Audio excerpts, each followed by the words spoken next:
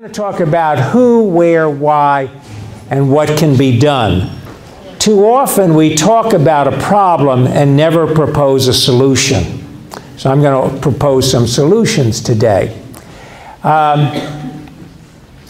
And so you're going to be franked today, a version of education. I don't think I have an advancer.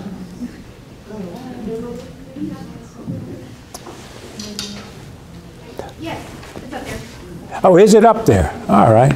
It should be. I agree, it should be.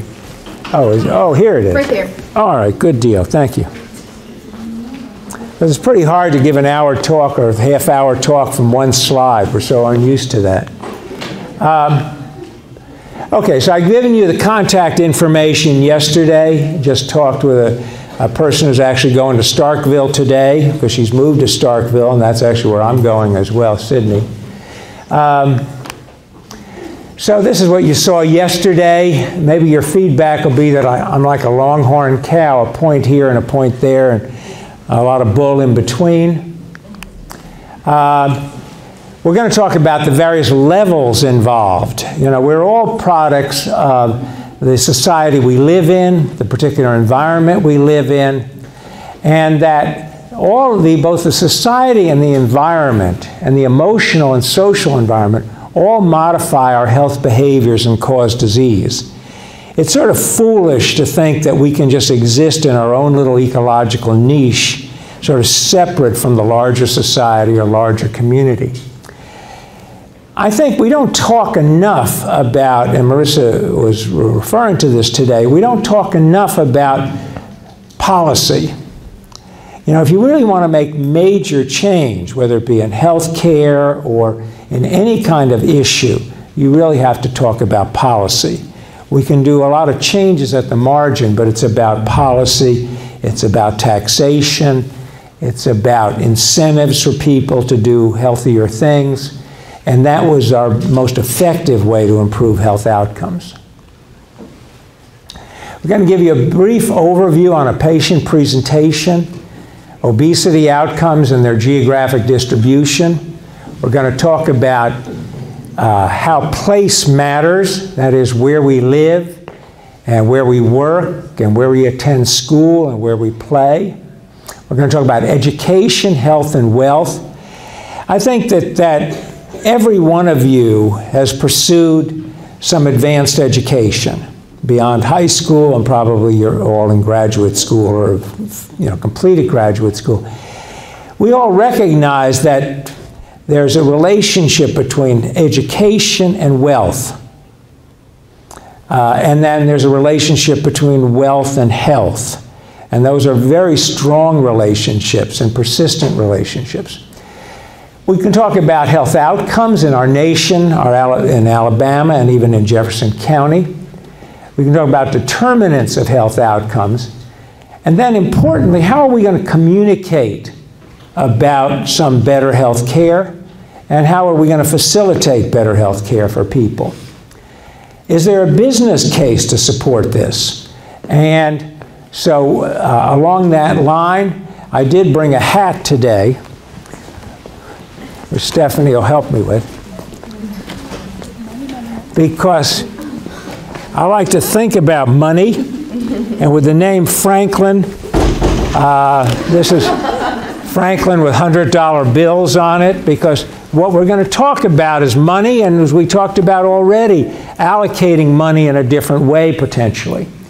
So in case I'm having a bad hair day, this takes care of all kinds, much more hair than I have. But we're going to talk the business case, we're going to talk about strategies for improving health outcomes, and then take some questions. I think when you have a health problem, all of us, are clinicians at various levels. And it's important that we deliver health care. Just as we were talking about in an ICU, you want those critical care docs there doing what they do so well. And you want that for the newborn intensive care unit. You want that for the cardiac surgery care unit. You need that for the general pediatric population. So you do need excellent health care. At the same time, that needs to be supported by a whole public health structure that provides public health as well. And that's much more than just simple vaccinations and things like that. And my feeling is it's much better. My old friend Harriet Cloud, I haven't seen her in a while. How you doing, Harriet? Good. You're late. No, you're not. I had breakfast here until 9 o'clock. Harriet's an old friend. Harriet's been here even longer than I have at UAB, so, and still active. You still playing tennis, Harriet? Yes. Good. It's amazing. Do they have a league for people over 90? Tennis league? Do they have a tennis league? Yeah. They do, okay. So Harriet goes back to internship in what, 1948 or something? No. When? Internship didn't start until the 50s. Okay. And that's when you were at Hopkins? I worked in public health from 58 to 68, but we always had interns for a month at least in public health. Okay. So Harriet's been a real leader for many years. So it's a combination of combining health care and if you want to grab a problem, you want to catch a basketball, unless you have, an enormous sort of claw, you need to grab it with 2 hands. So every health care problem should be grabbed with 2 hands. So this refers, actually what you saw a little bit, that there's a socioeconomic health gradient. You can start with poverty and deprivation. You can talk about the physical environment, poor access to health care services and good housing, limited opportunities for education, stigma and discrimination through unemployment and unhealthy work. Everyone has a health burden to push. The job in public health is to lower the height of that fulcrum so that more people can be successful. And there are too many people in our country who have all those things stacked against them. It's a complex diagram, but it shows you that there are levels, whether we think about society, the environment, the emotional environment, or our health behaviors. All the time we think about health behaviors. We think about those in isolation. We think about what we eat, we think about how active we are, we think about how sedentary we are, and then we try and modify those. And the challenge is very simple, that people then who have some of these adverse behaviors are depressed. They're anxious. They can be isolated. You can't help somebody if they're feeling terribly alone. Without the support, whether they be that LGBTQ population, or they be the obese patient, or the diabetic patient, or the asthmatic. You have to think about those issues. And then you get out to larger social issues. People obviously exist in families. There's a whole bunch of families that have conflict and disruptive parenting. There are social issues in terms of there's low cohesion and trust in our whole community now, nationally and otherwise, internationally. And then you have people living in physical environments with high rates of decay, crime, and access issues. And then further out on the society level, you have issues of poverty, injustice, discrimination. So you have to think about that patient nested in those particular environments, and they all interact. So I'm going to take you through a patient, and Stephanie now does that every Friday typically. So who's doing it today, Stephanie? Anfield. Okay. I'll be there this afternoon. All right. So Stephanie runs our obesity clinic that we started some years ago. There's a patient, Tamika Oakes, that we saw for a number of years, or followed for a number of years. African-American female referred for obesity. At age 11, she had a BMI of 42. And as you know, we use in pediatrics the 95th percentile for a BMI, which is, of course, a measure of weight over height. And that would have been 23.5. So she was vastly obese. She had started into puberty. She had insulin resistance. and some of the things we see with the metabolic syndrome, that is high triglycerides, low HDL.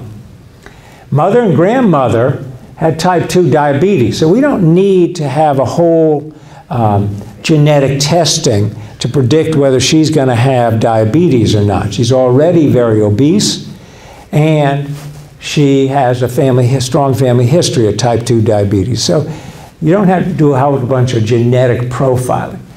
We did lifestyle and activity counseling, as we typically do, and all along the way we basically failed. At age 14, her BMI was almost 46, age 18, 51, and then pre-pregnancy, she reported her weight was over 300 pounds.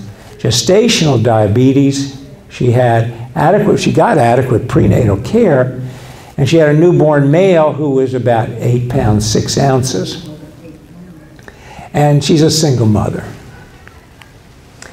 So as you know, we use this scale for pediatric obesity, which you can find as the BMI over the 95th percentile of a person of the same age and gender. Her medical history is that she was born about 6 weeks early. Her mother did not recall her birth weight. Her mother was 17 when Tamika was born. Now, one of the positive things going on in public health now is we vastly reduced the rate of teen pregnancy, and this is one of the great advances in public health, and whether that's related to contraception or increased availability of abortion, but it's probably increased availability of contraception, which is what we would like to do, is delay pregnancy until these young ladies finish high school at least. Tamika's dad was in the area but not involved, and we talked about transgenerational obesity and diabetes. She resides in Inslee, which those of you who know Birmingham know is a very poor area going west on I-20 from downtown. She left Jackson Olin High School after the 10th grade, and Jackson Olin High School is one of the 6 out of 7 Birmingham high schools that are failing. The only one that's not failing is a magnet school, Ramsey. And the graduation rate in Jackson Olin is about 53%. She plans to complete her GED when Dewan starts Head Start. She's not currently working outside the home, but looking, and she says taking care of her infant is a lot of work. She tires easily, and her feet hurt. Let's talk about obesity outcomes and its distribution. One of the things that we're seeing is we've done a great job in public health with changing diet, convincing people to stop smoking, so smoking is much less socially acceptable behavior than it was. We've gotten better about treating hypertension. And so the rate of cardiovascular disease, whether you talk about coronary heart disease, that is heart attacks typically, or you talk about strokes, which is cerebrovascular disease, have decreased enormously. They're down by 60% over the last 50 years or so. At the same time, we've seen the emergence of diabetes, type 2 diabetes, related to the epidemic of obesity all across the age range. And so, as I mentioned yesterday, Gilda Radner, one of my old friends from Saturday Night Live, would always say, if it's not one thing, it's another. So we sort of traded this advances in cardiovascular disease with a rising rate of diabetes and obesity. So we'd even have lower cardiovascular disease if we hadn't had the emergence of this epidemic. Diabetes is so tightly, type 2 diabetes is so tightly related to BMI that essentially 90% of diabetes, type 2 diabetes, adult onset diabetes, is related to obesity. So you can't even think about diabetes in adults without thinking about obesity. Now, women are, at any given BMI, at higher risk for developing diabetes. So one quick question would be, why is that? Why do women have, at any given BMI, a higher risk of diabetes? So who wants to answer that before I call on somebody? Okay, let's target the one male in the audience here. Why do women have higher rates of diabetes at any given BMI, which is a measure of weight for height? Would it be because of gestational diabetes? Well, women have it whether gestational diabetes represents the same problem at some level. The story is women are fatter than men. It's not always true, but men, as they go through puberty, males deposit more muscle than women do, and women deposit more fat. Now, why would a woman deposit more fat, do you think? To carry babies. Yeah, to carry babies for fertility and be able to sustain a pregnancy. And the same goes with insulin resistance. Insulin resistance is how you grow the baby in the last trimester. The fuel is not going into the mother, it's flooding across the placenta into the baby, and that's when most of the weight gain occurs during pregnancy. So there's a physiological reason. So what do you know about women who don't have all that fat? Right. I mean, that's sort of the athlete's triad, or the ballet dancer's triad, or what you see with anorexia. They lose their periods. So it makes sense. That woman is not ready to reproduce, that woman. Okay, now where is obesity concentrated in the country? We mentioned that a little bit during the breakfast discussion.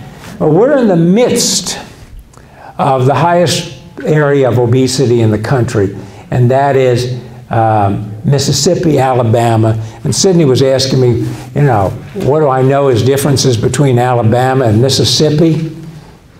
Not a whole hell of a lot, frankly. You're talking about different sizes of elephants. It's really very... And I did mention that one of the things I learned when I was in New Orleans for 5 years before coming up here in 1990 is that whenever you mention a healthcare statistic in Louisiana, you can say, thank God for Mississippi. And that's what you always mention.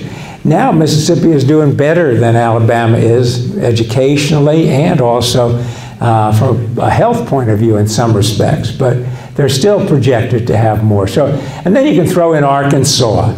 The real outlier here, of course, is Georgia, which is not. And then you have states like the West with Colorado and Utah, where the rates of obesity are much less. So anybody who says we can't do something about obesity in the United States, all they have to do is look at the map and see that the rates are, yes, obesity rates have been going up over the years in all the states, but there are states that have a rate of obesity 35% less than Alabama, Mississippi, Arkansas, and Louisiana. So there are things you can do within the American diet. It's not hopeless. Somehow people in Colorado have figured out what to do, and that is they go outside and they walk. What's going to happen over the next number of years? In Alabama, 54%, it might be 40% now, but 54% of adults will be obese in 2030. So if you're thin or a normal weight in Alabama, you're going to be in a minority.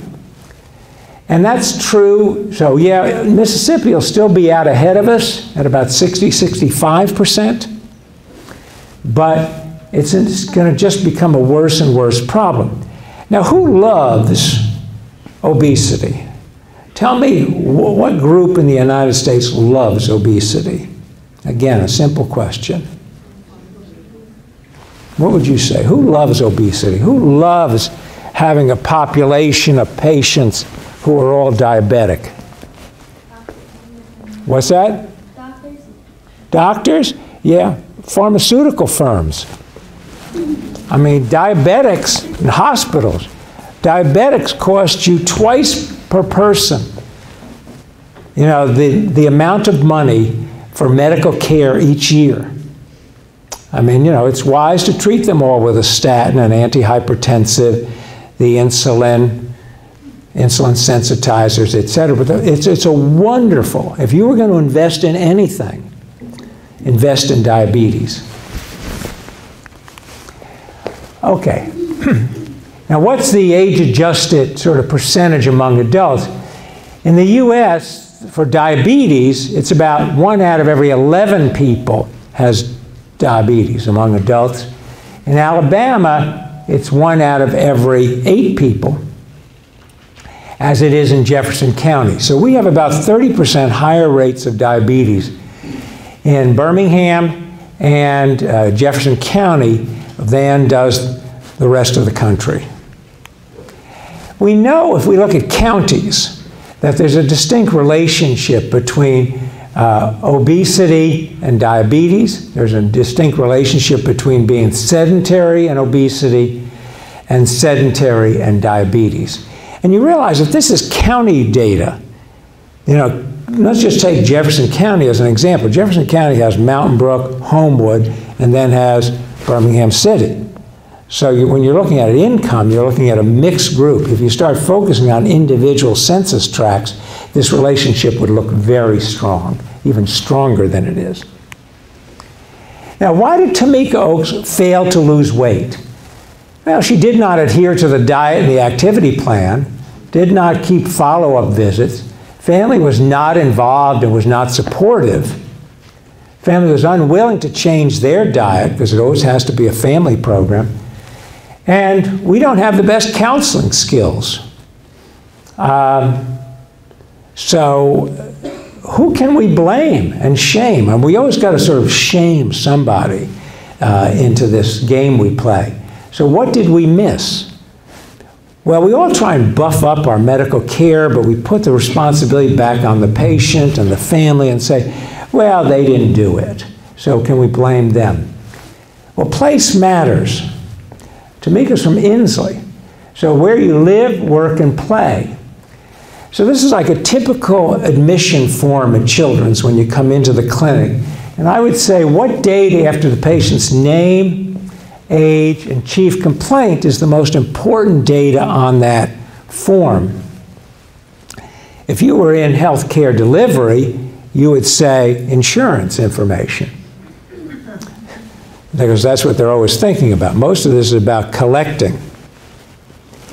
So the first thing I got asked the other day when I was going to go schedule a routine follow-up colonoscopy 5 years after the last one was, you know, what healthcare insurance firm you have. It's just like, we're not scheduling it until we know that you can pay. To me, the most important information is where they live, and that informs on the neighborhood context, and context counts and is critical for patient care. But most of the time, we don't even think about that. We know somebody's from Birmingham, or they're from, Wetumpka, or they're from Montgomery, or they're from Huntsville. We don't really know anything about their neighborhood. So one of the people from the Robert Wood Johnson Foundation said, when it comes to health, your zip code matters more than your genetic code. So we're all talking about personalized medicine, we're all talking about genetic analysis and the power of that, but it still matters more where you live. Now, unfortunately, and I eliminated a lot of information about Inslee because of the limitation on time, but we can talk about what we call a composite index of opportunity. You know, everybody needs, in my mind, a fair opportunity. If we look at whites versus blacks in the U.S., blacks typically have, were there any measure, this composite where they put all these measures together, like children who live in families with poverty, two-parent households, with a health care provider, the homeowner has a high school diploma. These are all measures in your school, etc. Blacks in the U.S. in general have about half the opportunity as whites do. In Alabama, whites even have lower than they do nationally, as do blacks, but we're really not discriminating any more than the rest of the country does, because blacks versus whites nationally have 49%, in Alabama it's 46% of the opportunity. So in general, blacks have less opportunity in the U.S. Just one measure of a health disparity. Let's look at infant mortality. As you know, infant mortality is much higher in the U.S. than in about 20 or 30 other countries. But let's look at the last 10 years or so, or through 2016. You can see U.S. blacks have a rate, and this is a rate per 1,000 live births, of about 11 infants dying in the first year of life if you're black, and about 5 infants dying in the U.S. if you're white. But across all those years, Alabama blacks do worse than they do nationally, with 15 versus 11, and Alabama whites do less well than do U.S. Whites in general. So our infant mortality is higher than it is nationally, and it's higher for blacks than it is for whites, and that's also true. So the same numbers that you saw for composite index of opportunity is reflected here in an outstanding healthcare statistic, which is infant mortality. So why are some people healthier than others? We can ask that question. Well, upstream influences on health, and you consider the causes of the causes. So you can say Johnny comes in with an infection. Now, why did he have an infection? Well, his parents took him in late. But why? Well, they had problems with health care access. But how did he cut his leg playing? Well, he was playing in a lot with, some broken metal in it. So why was he playing there? Because his parents live in a poor neighborhood. So you keep asking what a little toddler does, which is why, and then you get a root cause analysis. So you have to do a social examination. What's the place of the patient in the population and the place? So we don't fixate on an individual piece. As I said yesterday, we fixate on the entire thing. So let's look at these numbers. If I were to ask you, what is the main determinant of health care outcomes? What would you say for the lady here with a nice scarf? What's the main thing that determines why somebody has greater health than another person? Their socioeconomic status. That's what we say. But most of the time, what do providers say? It's health care. It's what we're doing there in clinic. It's the availability of the medications we have, etc. But that doesn't explain the variation. So a lot of it is socioeconomic factors: education, employment, income, family support, and community safety. And then the physical environment, which is also safety, but it's air and water quality, housing, and transit. Those factors, independent of clinical care and independent of health care behaviors, explain 50% of the difference. And then if you threw in healthcare behaviors, which also have a socioeconomic impact, where we talk about diet, tobacco, alcohol, sexual activity, that has, and clinical care, all the things that we've been trained to do, and all the things that I did for so many years, 40 or 50 years of pediatric care, accounts for about 20% of the difference in healthcare outcomes. It's not to say it's not important, but it's a little bit late in the game typically. Oops, sorry.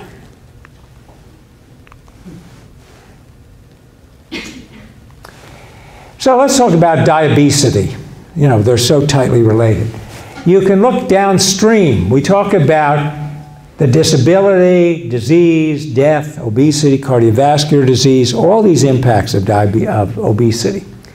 And we all focus on diet, activity, and how sedentary people are. Going back upstream, we can look at neighborhood deficits. We oftentimes talk about availability of food, supermarkets, playgrounds, unsafe environments, blighted neighborhoods, lack of education, lack of opportunity for jobs, transportation. We can go further up. One of the issues is people feel isolated.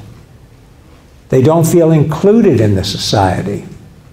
So that's ostracism, isolation. Isolation is a tremendous issue now, even internationally. If you ask people, what's the biggest issue? For so many people, it's the fact that they feel isolated. It has nothing to do with how many friends you have on Facebook or whatever. High rates of depression, high rates of despair, as Marissa Medisky talked about. The opposite of despair is hope. A lot of people no longer have much hope. There's stress, there's anxiety, there's fear, there's insecurity. A lot of people are insecure about their finances.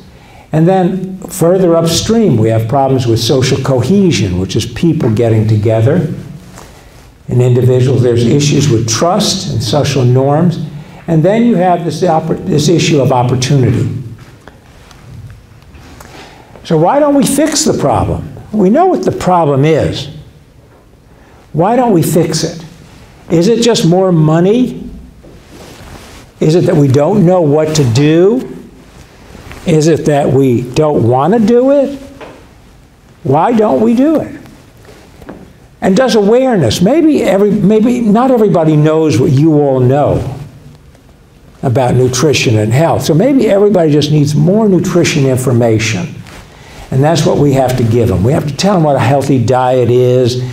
We now have added sugars on the nutrition label, so they should be looking at that and, you know, really cutting back on added sugars. And we should put stop signs on the front of the package, etc. So does awareness change our attitudes? Can we even discuss this problem without fighting about it?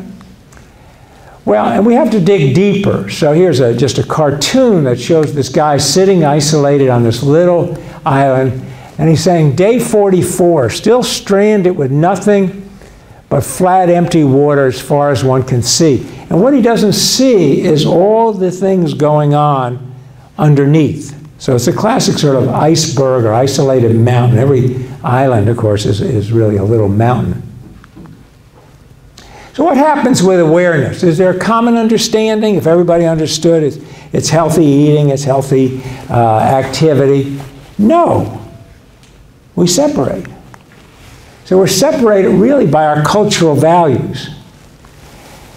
So the more information hypothesis, which is, you know, need more information, please, or need no more information, too much information. So I think the more information hypothesis is BS. The problem is that it fails to explain polarization over many issues. So it isn't just a matter of giving people more information. So who and what we blame comes from our own deep cultural values. So although there are associations between attributions of responsibility, that is, who's to blame or what's to blame, and support for social remedies, they're partly due to our political views, you know, whether you're red or blue or purple or whatever. They persist even when you control for partisanship, political ideology, and socioeconomic status. So a prominent lawyer at the Yale Law School calls this the cultural worldview thesis, that cultural cognition of risk is our tendency of individuals to form risk perceptions that are close to our inherent values, and that we form these risk perceptions and they reflect and reinforce our own views. So there's a lot of confirmation bias. So how did he separate people? Well, he separates people on these two axes. The horizontal axis being sort of the individualism versus communitarian. So do we see people all as individuals? That is, where it's all a meritocracy, that our life inclines us towards a highly competitive view. People are expected to fend for themselves without any collective assistance or interference. So I'm a physician, I got a PhD in nutrition, and I earned all that. Well, the answer is no. Yeah, I went to those schools, but I had the opportunity from my father, who was a physician, and my mother was a pharmacist, for a good education. A lot of people in my neighborhood didn't have that opportunity. So yeah, we had a bit of a leg up. Now, so is it all individual, or do we view people in more of a strong group orientation, where we see that we're really all in this together? And that mode of social order promotes values of solidarity rather than competitiveness. Now, the other axis is whether we organize ourselves almost into a caste and class system, where there's this grid of hierarchy. You know, the people with more degrees, the lawyers, the Jeff Bezoses of the world, etc., they are high ups. And then you have doctors and lawyers and bankers, and then you have ordinary middle management, and then you have a whole bunch of service people, whether you see them cleaning up in the room early here in the morning, or whether you see them at Starbucks or where you see them. So you can value your position in this hierarchy and defend it, or you can have a more egalitarian view where no one's prevented from participating in any social role because of the wrong class. We favor people our own group, so these are peeps. We'll be coming up on Mardi Gras, I guess, this Tuesday, and then 40 days of giving up something, and then we'll have Easter. And so all the peeps will be out there, but now they have peeps on a year-round basis. I think we have Christmas peeps and everything else. Who here doesn't know peeps? Who here doesn't like peeps? Oh, come on.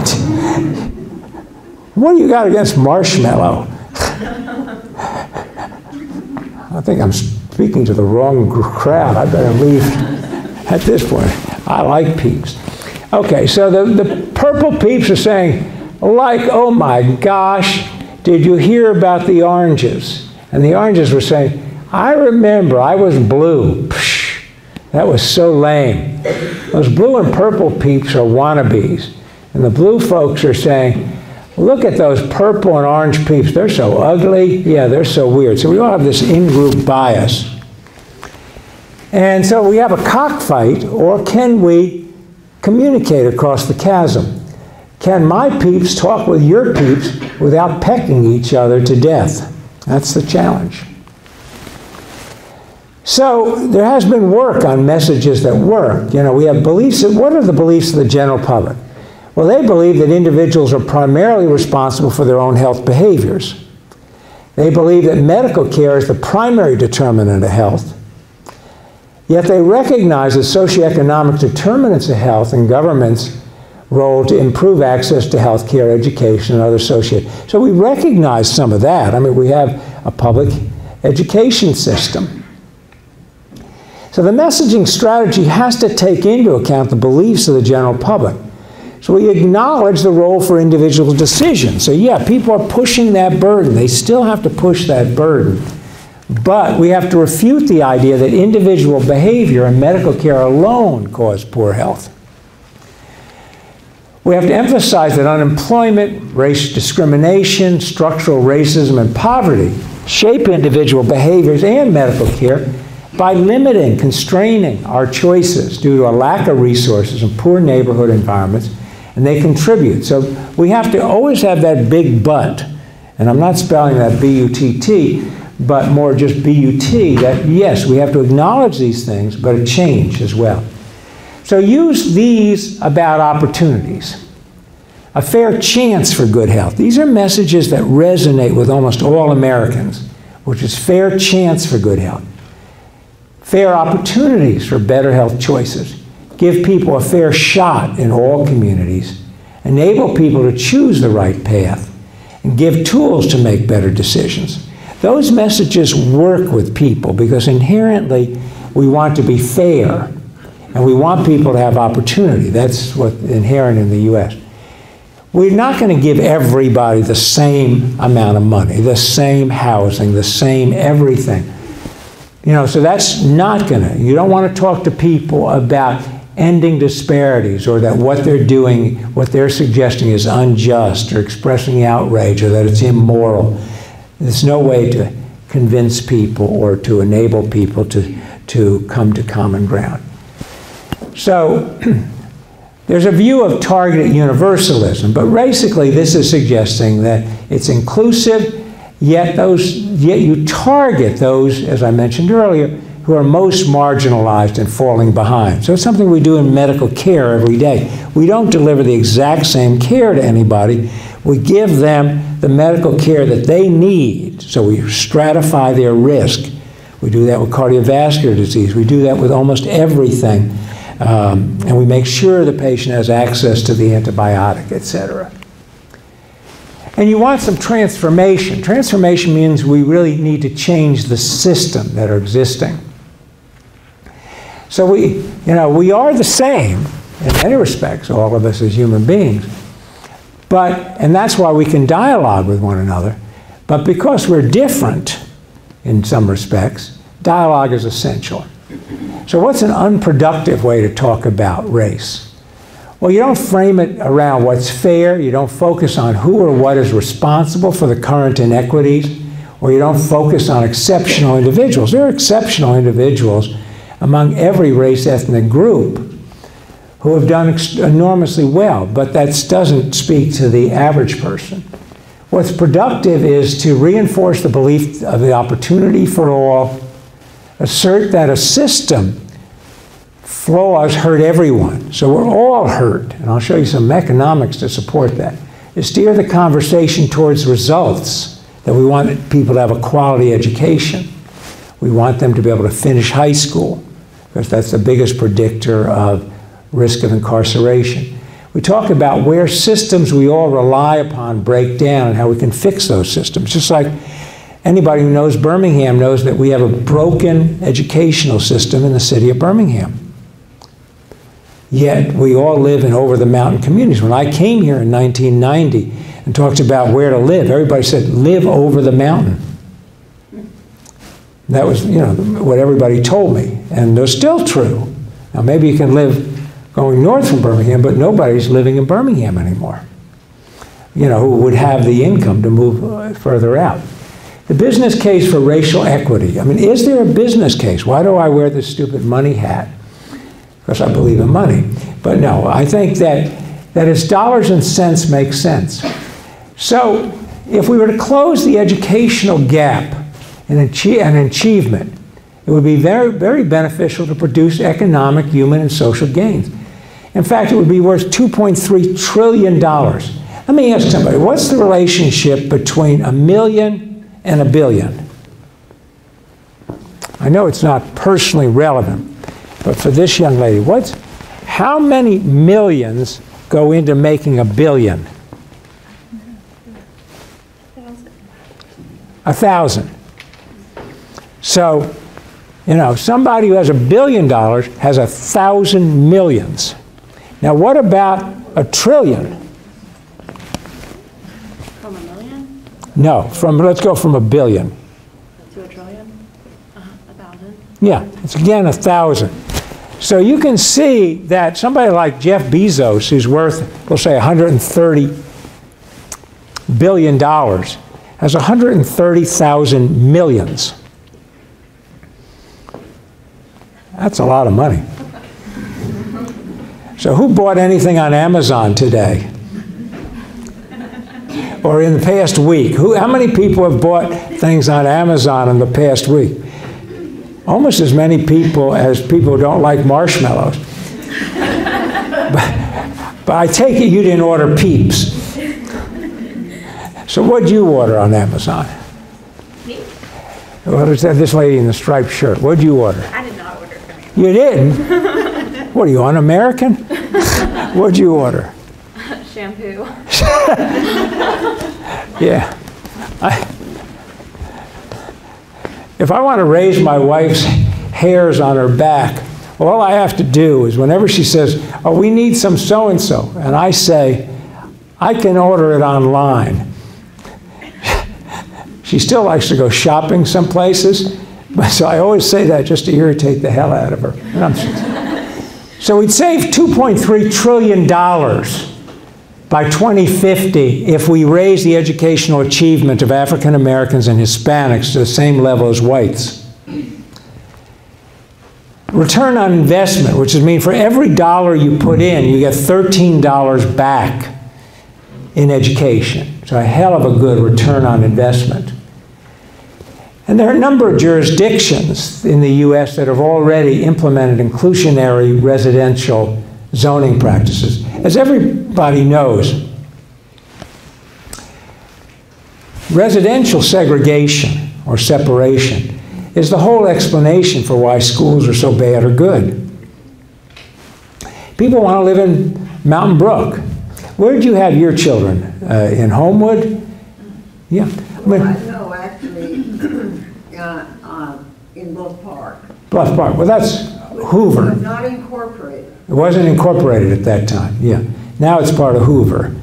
But the bottom line is that, you know, people who are here in town typically use those school systems. And that's all residentially determined. We have 13 different school systems here in Birmingham. That's all the impact of what happened after we eliminated segregation. You know, at that time, there were 75,000 students in the Birmingham city school system. Now there are about 23,000. The same goes with health care. You know, health care costs would drop enormously because education's a big predictor of your health. So, what are the potential strategies you might suggest? Well, first of all, I focus a lot on education. I think for pre-K, education for all. I think the children who are falling behind, we stage kids even in 7th grade and 10th grade in proficiency levels. So if you're at proficiency 1 and 2, which means you're the lowest levels, we have to do something special for those children. So I would suggest tutoring and after school and even summer sessions for children who are falling behind, because those are the kids we can move ahead. Because if you're low, if you can't read very well by the time you're in 4th grade, you're going to drop out of high school. And if you do that, that's the biggest predictor of who's going to go to jail. And so it's pretty clear what education can do for you. Then you improve school engagement with children and families. And then you do community programs to improve the physical, social, and family environments. So here's some suggestions, maybe responses to my suggestions. So I ask you a quiz. What do you say when you have heard this bull before? Many of you have heard this before. So this is the money question today. So I need an answer. So what do you say when you have heard this bull before? Come on, give me some answers. Give me some suggestions. You say deja vu? It could be deja. I'm going to ask you which is your favorite, because I got to fix this slide. Deja vu or deja number 2? So who votes for deja vu? Who votes for deja vu? Looks like that's pulling out ahead. Who votes for deja number 2? Just Stephanie in the back. As a gastroenterologist in pediatrics, I was always sort of irritated that our focus, which was a lot of constipation and other stooling problems, was considered number 2. I really pushed that we be number 1, you know. But, so deja vu is when you know you've experienced this bull before. And this is another suggestion I might get on the feedback. I wish people came with a 30-second trailer so I can see what I'm getting myself into. So your evaluations, well, maybe you'll suggest that I generate a meadow muffin here. So love the hard questions, prefer the easy ones. We probably have run over time or whatever, but so we'll take a question or two. Yes, ma'am. I don't know if you were here yesterday, but we have like this new thing that's coming up called Health at Every Size. Health for every size, yes. Yes. Are you familiar? No. Okay. Well, basically, like we're taught that if someone is at a higher BMI, that's okay, and I love that. But I was just wondering, like, what's a doctor's opinion on that, since the relation to diabetes? Yeah, it's a very good question. I think it fits in general with the idea that we don't want people to feel badly. We don't want to stigmatize people. We don't want to discriminate against people. But on the end, there's no doubt that there is a genetic basis for obesity, just like there is for height. You know, if you're tall, chances are you had tall parents, and we can predict that.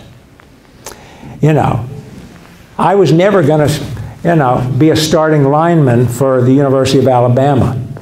You know, that's just not in my family. Those kinds of sizes, those kinds of speeds, etc.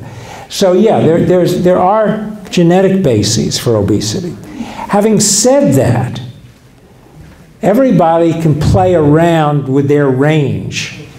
That range of about 10% in your BMI can reduce your risk of diabetes by 50 or 70% or more. So I want everybody to play on the lower side of their genetic potential. And you can help people facilitate, getting access to healthier foods, access to healthier environments for activity. And everybody can make small changes. We're not all going to be the same size. So I don't think there's health I think there's health at every genetic potential. I don't think there's health at every single size. But I don't think you should stigmatize somebody about that. But we do. We do that all the time in jobs. We do that all the time in almost everything else. I mean, there's no doubt that physical appearance makes a tremendous difference in who gets to go where. Good question. Other questions? Yes?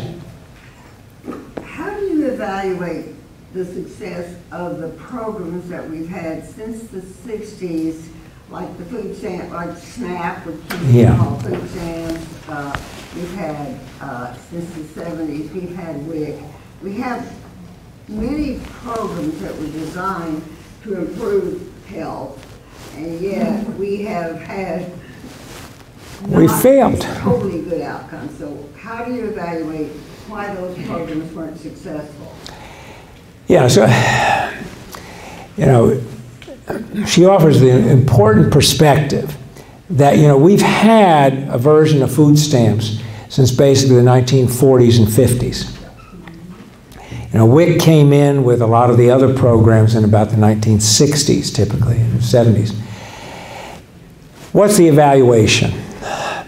I think that WIC has done a better job and has had more successful outcomes since they've gone to subsidizing fruits and vegetables. And they have some success with at least the people who are using WIC maybe being thinner than the kids who weren't using WIC. I think SNAP has improved food insecurity in that people are now more food secure. That was the basis of it. It started out because, during World War II, so many people who came in, particularly from the South, were very malnourished and were not ready to be soldiers. And so somebody said, well, we ought to do a nutrition surveillance study, and they started doing nutrition surveillance studies, and they figured out that there were a tremendous number of people who were undernourished in the U.S., and we had these vast surpluses, and they decided to dedicate the vast surpluses to basically food stamps. So it's been good from that point of view. It's basically an income transfer program because now you get money to support your food and you can spend your money somewhere else. So it's also relieves some poverty. At the same time, we have enormous rates of obesity. So what's the answer? The politically unpopular suggestion is that we tax the hell out of unhealthy foods. And it's been demonstrated. If you make unhealthy foods 25% less affordable for people, so that when they use their coupons, their EPT cards, they basically have to use more of it to pay for the unhealthy foods. So what was $1 before, now they pay $1.25 for. And then you make the food that previously, the healthy foods that cost $1, you make cost 75 cents. Then that starts shaping people's behavior. The other thing we do much better in WIC, I think, than we do in the SNAP program is we do nutrition counseling, right? There's more nutrition counseling, I think. Well, there were some programs introduced, actually, in Jefferson County, when food stamps came into Jefferson County. It was 1963. I was actually the only nutritionist at the health department. because this was before WIC. But we formed a nutrition council, and we had people from various agencies that had anything to do with food and nutrition. And we started a nutrition education program in the housing projects where the grocery stores donated food to us, and we prepared it, gave out recipes, and then would give supplemental food to the women to take home. Sure. And cook for their neighbors and do some education themselves. And actually, it was really a pretty successful program. And as a result of that, then USDA decided to do some of that themselves out in the communities. But I don't think it's ever been, I think it's hard to sustain that kind of education unless you are going to employ some people to do it. Yeah, they've cut back a lot on SNAP education. You know, I had a student who went to do SNAP education up in Duluth, Minnesota, really bright and talented person, and after a year she lost her job because of cutbacks. That's exactly right. And so I think WIC has more mandated counseling that I'm aware of than does SNAP. And a lot of people just go and get their EBT card, electronic benefit card, and then do nothing from a nutrition point of view. And so I think you can do subsidies with subsidies and penalties. I think you can do more education. I think you can do greater availability in supermarkets. But I think just to give people, and the only limitation is pre-prepared food and tobacco and alcohol that they can't use their EBT card with. I think there ought to be more restrictions. And then people say, well, this is discriminatory. But I think the fact is that, yes, there are people, and I think even my own bias is that, yeah, we talk about food insecurity. The real people who need it the most are the very food insecure. And if you ever look at that scale that they use, it's the people who have really had to miss meals, the people who have really had to cut back, anybody who's lost weight. That's the very food insecure. That's about 2 or 3% of the people in the United States. They need a lot of work. The regular food insecure person, which is up to 16% of Americans, it's gone down a little bit now post-recession, they're nowhere near the issues from a nutritional point of view of the other folks. And so I think you have to understand what the value of the program is, and we're not doing anything.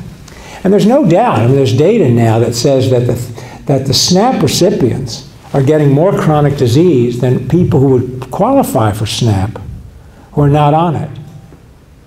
So there's some suggestion that SNAP is related to some of these chronic diseases we're seeing. It's always hard to control for that, but in analyses, that's what it's suggesting. Other questions? Yes, ma'am. Yeah, please. So you're talking about like cost of food, like healthy versus unhealthy, and making the processed unhealthy foods more expensive and making things like produce less expensive and affordable. So how, like on a, I guess, financial standpoint from the companies, like produce is more expensive to grow and produce than processed food is, so how do you kind of like combat that? I mean, how can the food companies do okay with this? I don't think they're hurting at all, and I don't think they will hurt. I mean, there's a whole bunch of stuff that makes, you can, if you start to factor in things beyond just, if you give people, the companies, for instance, could get subsidies, or the grower of the fruits and vegetables and the processor, and getting them to the supermarket. If they were subsidized, which would make sense from a healthcare point of view. See, the problem is we keep all these isolated silos, health, agriculture, nutrition, etc., education, all in their own silos. But if we realize that, as I suggested earlier, you could transfer money from one sector to another, if you transferred some of the money that goes into health to agriculture to produce more fruits and vegetables, then it becomes very effective to do that. So I think, yeah, you can move monies around and do some of that. Processed food is very cheap. I mean, it does involve a lot of processing, but it's very cheap because all we're doing is adding fat and sugar. Do you think the kind of like foundation for that would be like policy change? Absolutely. That's where I start out. I think we pay attention to, our own practices and processes, but we tend to write off policies. Why do we write off policies? And that's because it has the word politics in it. And most people are sort of getting disgusted with politics. So there's a question there in the back. That'll be the last question. Yes? Yes. In addition to the socioeconomic factors that you mentioned that could influence these health disparities, do you think discrimination, racism, like by gender, by race, whatever, is also influencing these health disparities or making it worse, especially the political environment that we are living today?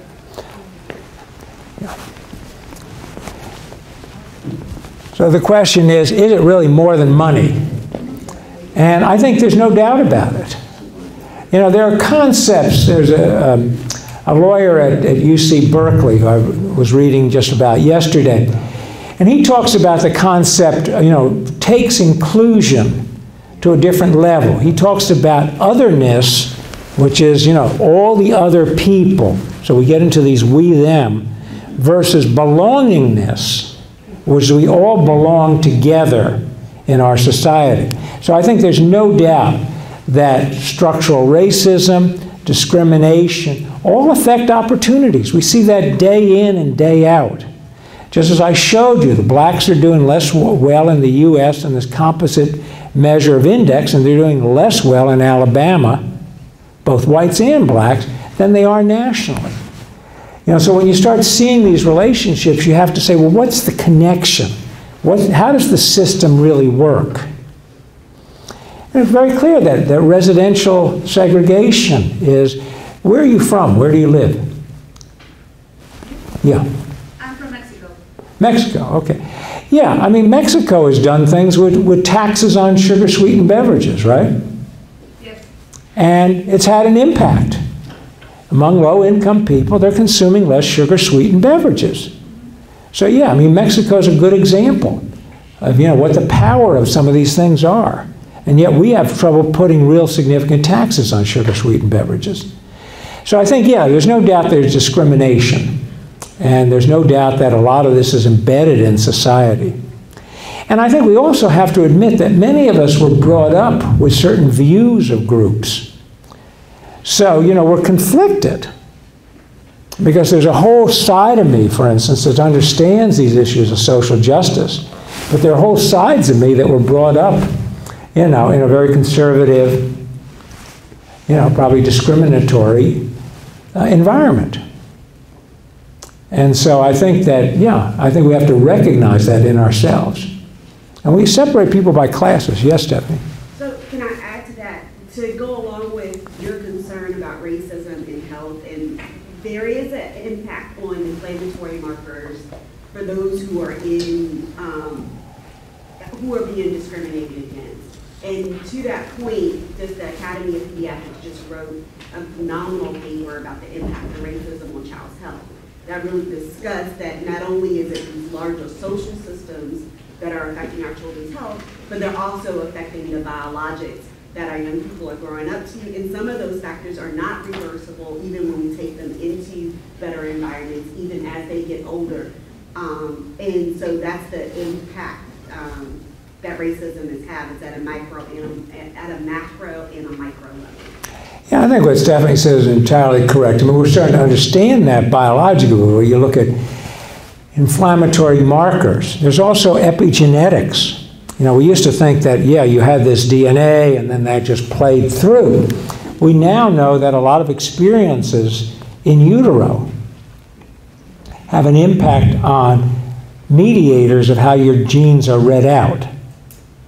And so those are some, we've demonstrated in some studies we've done here in Birmingham, that kids who grow up in stressful environments have epigenetic changes in how they respond to stress hormones like cortisol. So yeah, it's present even in our own environment. The other thing is what we talk about is the allostatic load, which is this long-term impact, of wearing down on people. Sort of wear and tear. And if you've lived in these environments and you've been there all the time and you've been highly stressed and you worry, you're discriminated, you have financial worries, etc., you're not going to eat well. You can give them all the counseling you want, but you have to understand that people are burdened and that the longer you carry that burden, the more it wears you down. So I think, yeah, there are long-term influences. All right, I think we're going to take a break, I guess. Is that what's next? All right. Thank you all.